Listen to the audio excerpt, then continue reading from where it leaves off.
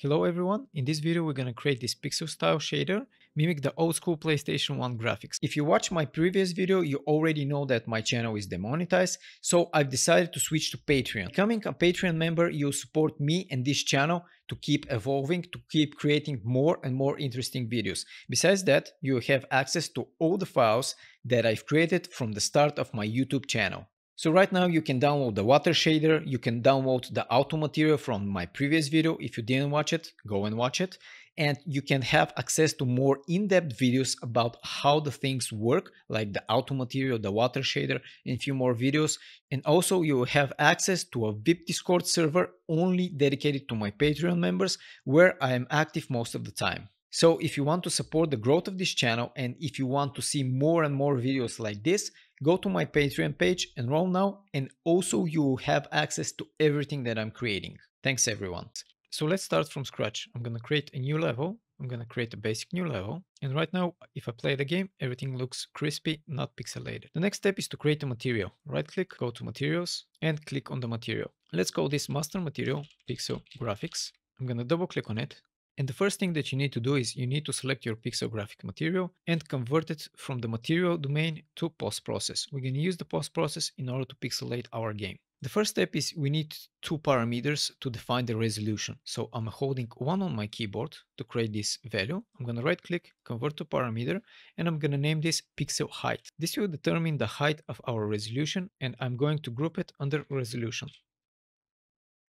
I'm going to give a default value of 256, and I'm going to duplicate this one, move it all the way down, and name it pixel width. I'm going to keep the default value as 256 and the group as resolution. Then what we need to do is we need to append those two. I'm going to right click and search for append, and we're going to use append vector.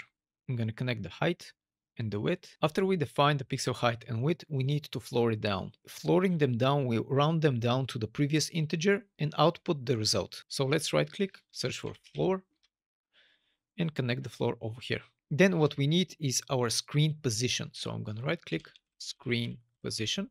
And from our screen position, we're going to multiply, and we're going to get the floor result into the B and the viewport UI into the A. Now what we need to do is again to floor. So I'm going to copy and place the floor because we need to round them down again to the previous integer. And then both of them we're going to divide. I'm going to connect the floor over here to B, and I'm going to connect the first floor to A. Then before we finish up the post-process material, we need a scene texture. So I'm going to right click, scene texture, and we're going to connect the divide UVs to the UVs of the scene texture and our color to the emissive color over here. And right now we're going to have an error over here. And this is because you need to select your scene texture. And here under the scene texture ID, we need to choose the post-process input 0. After that, our material is ready. I'm going to save it. And when our material is ready, I'm going to right click and create material instance. So I'm going to create mi pixel graphics. When I double click on my material instance, you can see a pixel height resolution and a pixel width resolution. So I'm going to override them, save them. And now what's left for us is to add a post process. So I'm going to search for post process. I'm going to add it over here.